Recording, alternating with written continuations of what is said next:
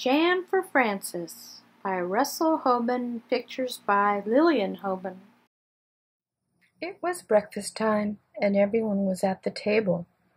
Father was eating his egg. Mother was eating her egg. Gloria was sitting in a high chair and eating her egg, too. Francis was eating bread and jam. "What a lovely egg," said Father. "If there is one thing I'm fond of for breakfast, it is a soft-boiled egg." "Yes," said Mother, spooning up egg for the baby. "It is just the thing to start the day off right." "Ah," said Gloria, and ate up her egg. Frances did not eat her egg. She sang a little song to it. She sang the song very softly. "I do not like the way you slide. I do not like your soft inside. I do not like you lots of ways, and I could do for many days without eggs." "What did you say, Frances?" asked Father.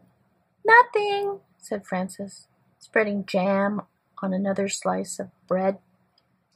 "Why do you keep eating bread and jam?" asked Father, "when you have a lovely soft-boiled egg?" "One of the reasons I like bread and jam," said Frances, "is that it does not slide off your spoon in a funny way." "Well, of course," said Father, "not everyone is fond of soft-boiled eggs for breakfast. But there are other kinds of eggs. There are sunny-side-up and sunny-side-down eggs." "Yes," said Frances, "but sunny-side-up eggs lie on the plate and look up at you in a funny way. And sunny-side-down eggs just lie on their stomachs and wait." "What about scrambled eggs?" said Father. "Scrambled eggs fall off the fork and roll under the table," said Frances. "I think it's time for you to go to school now," said Mother. Frances picked up her books, her lunchbox, and her skipping rope. Then she kissed Mother and Father goodbye and went to the bus stop. While she waited for the bus, she skipped and sang, "Jam on biscuits, jam on toast. Jam is the thing I like the most. Jam is sticky, jam is sweet. Jam is tasty, jam's a treat. Raspberry, strawberry, gooseberry. I'm very fond of jam."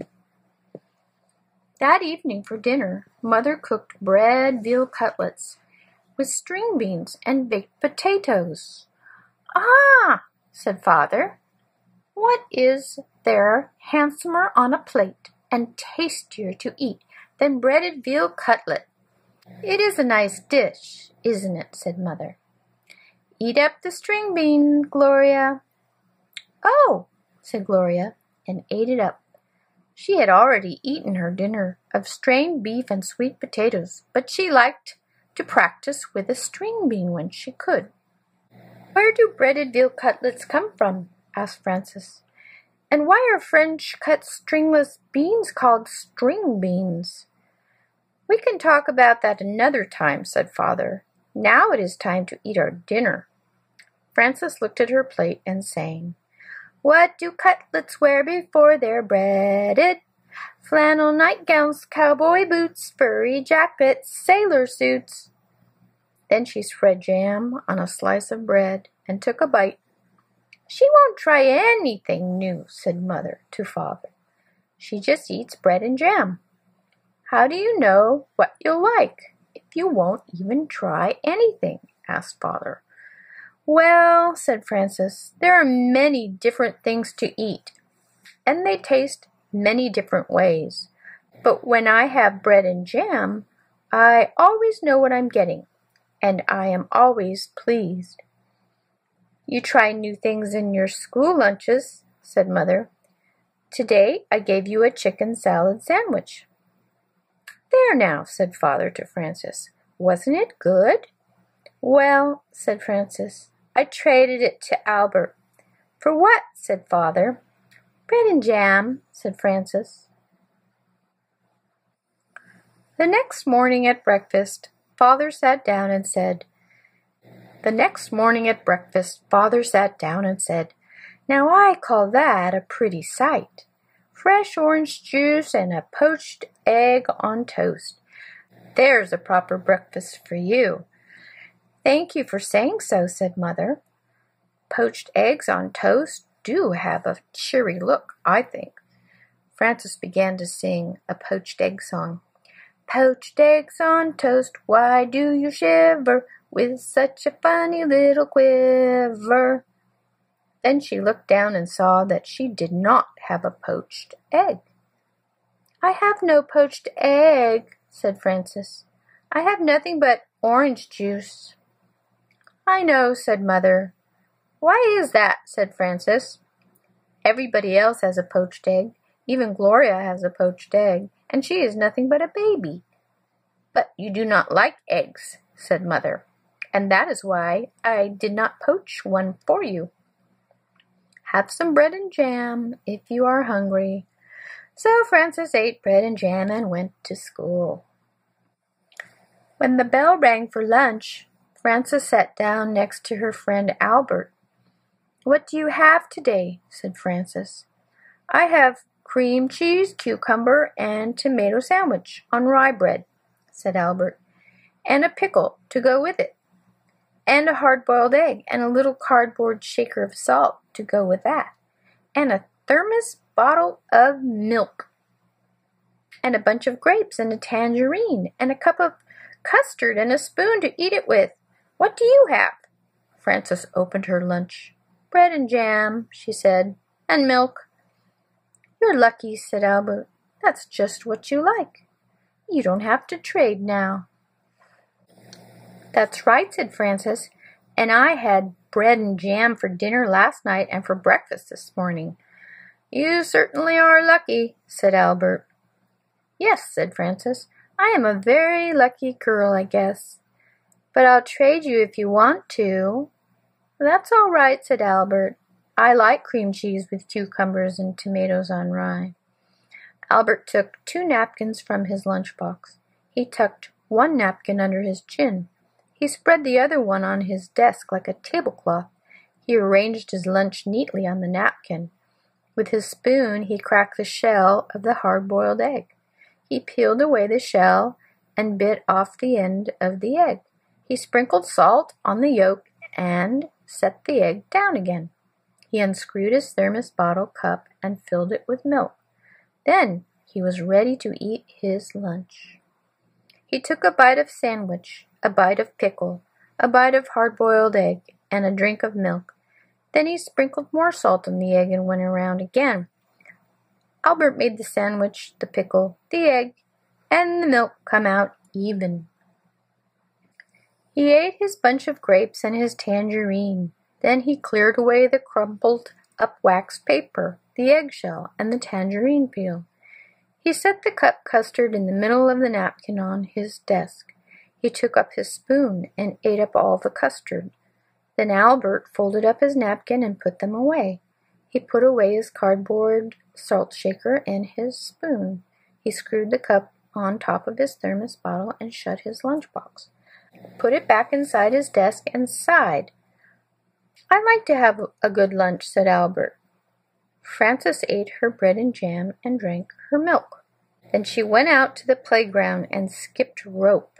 She did not skip as fast as she had skipped in the morning, and she sang, "Jam in the morning, jam at noon, bread and jam by the light of the moon. Jam is very nice."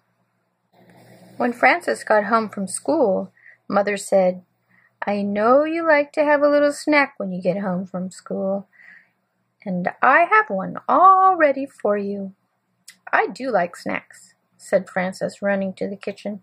"Here it is," said Mother, "a glass of milk and some nice bread and jam for you." "Aren't you worried that maybe I will get sick and all my teeth will fall out from eating so much bread and jam?" asked Frances. "I don't think that will happen for quite a while," said Mother.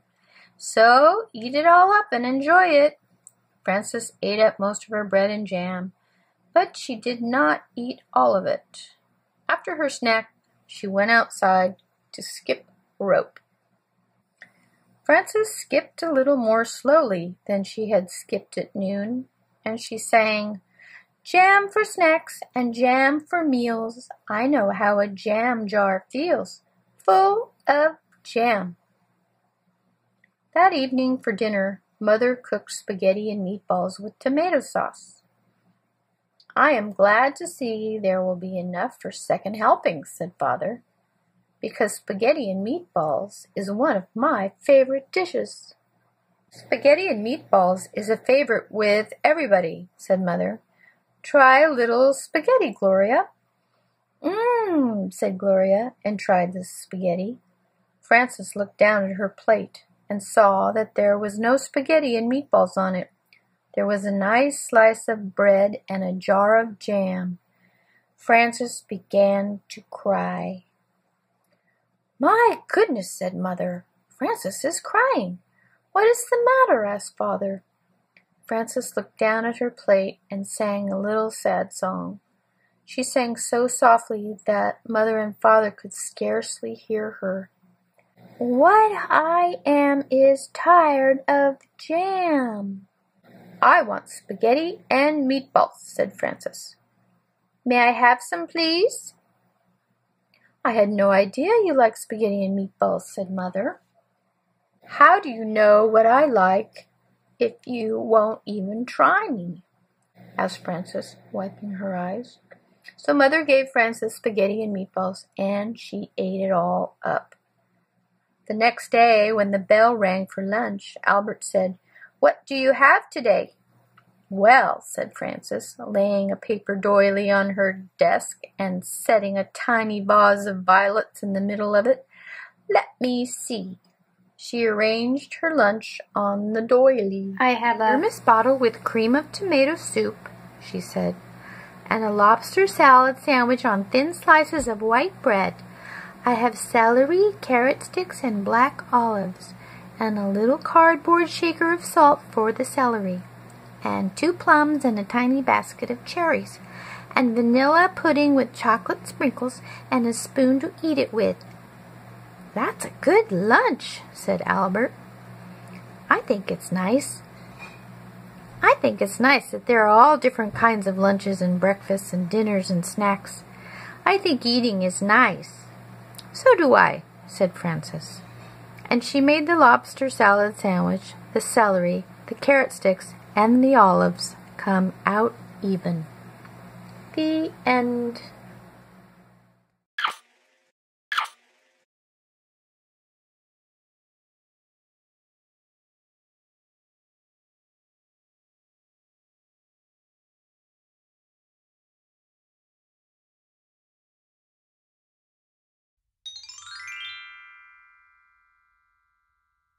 I wonder what's up next.